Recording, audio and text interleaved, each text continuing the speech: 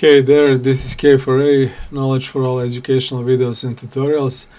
Today we will see how to save, export GameMaker Studio 2 project and why those things are important to take care, because as I have told you in a previous video, there will be a couple of different file formats in GameMaker, so some of you can be confused about that or scared if you save a lot or export or import or get files from other people or download them and so on, so it can get messy really fast. In previous video we saw that this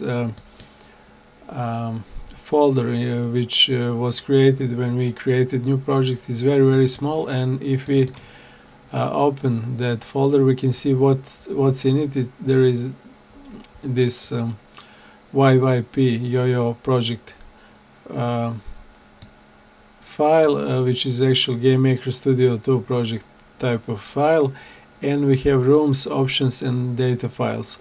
We have rooms because you by default have one room already created by GameMaker Studio for you. It's room 1, and you will always have that one by default in your projects. That's because GameMaker suppose that you will have at least one level, at least one scene room, but objects and sprites and so on are empty, so I don't have those folders. These folders you don't want to delete and create anything in it because it's created by GameMaker engine while you are working in it. It's just for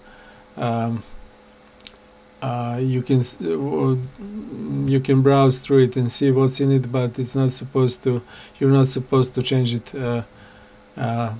while you're not working in GameMaker. So while I'm working here in GameMaker Studio, GameMaker will make those changes for me here in folder, and I can show you that's simple here. Like for example, I don't have sprites or objects folders here, but when that's because I don't have those in my game. But for example, if I create some object, it doesn't matter, it can be empty object,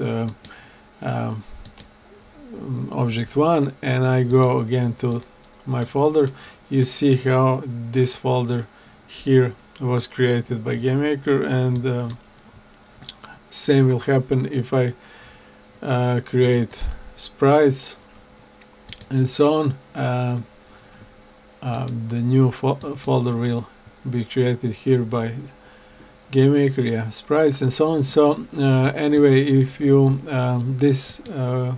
today we are going to learn how to save and export and what's the difference. So for example, we have made some kind of changes here, and I need to stop here with working. I have to go out or or whatever, and I want to shut down my computer, so I need to save my progress. So it's simple as file, save project, and my project will be saved with my progress so far. Or if I want to make a new copy, different one, for example, if I have invented some kind of game mechanics, new game mechanics or feature, or I'm ready to make some kind of changes which can destroy my game, crash it or whatever, I can save my project as testing GML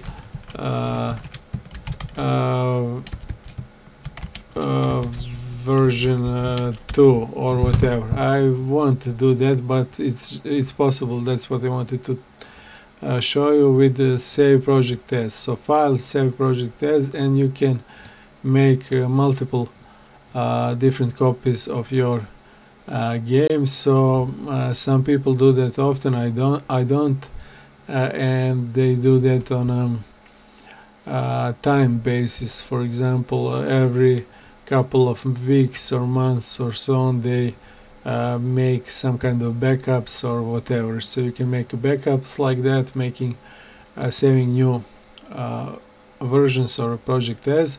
But what happens when I click on this export project?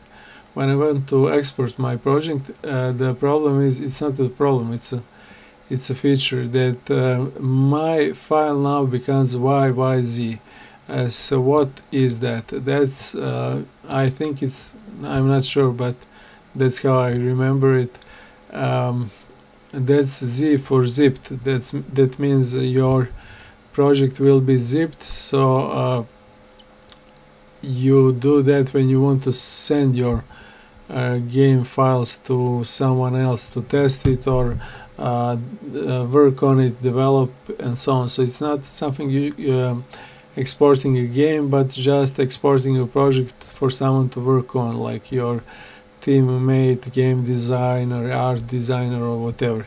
So or again, if you want to make a backup and so on. So it's just much cleaner than project files, because you won't be able to see in it. You won't be able to click on it to browse through folders and so on. So it's like more compact, more like sealed, and you are that way you should be protected from making some kind of changes or mistakes on it. So I will save this as testing GML YYZ, and yeah, now I have that one too. And again, my project is here in my folder, testing GML YYP. That's my project, and all of those folders are in it. So if I, for example, make some kind of, I can show you that, and that's it. If I, for example, make some kind of sprite here, sprite, just a simple one, it doesn't matter, red paint, okay, that sprite will show up here in my sprites as PNG image, which I can open and see and so on.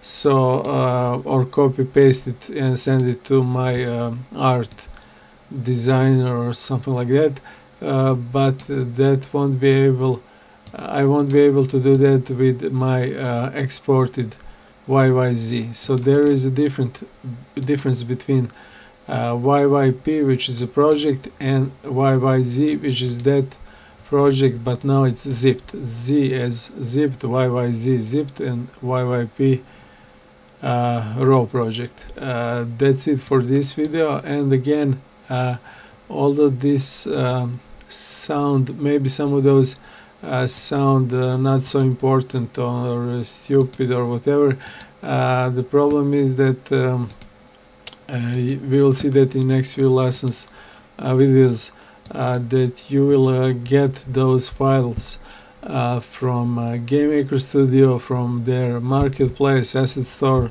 from other people and so on. So you will just have to know how to handle them, how to export, import, and so on. And this is not the end. There are a couple of more videos coming, because there are different videos, different file formats and extensions in GameMaker Studio. So lots of stuff there. See you in next video, and thanks for watching.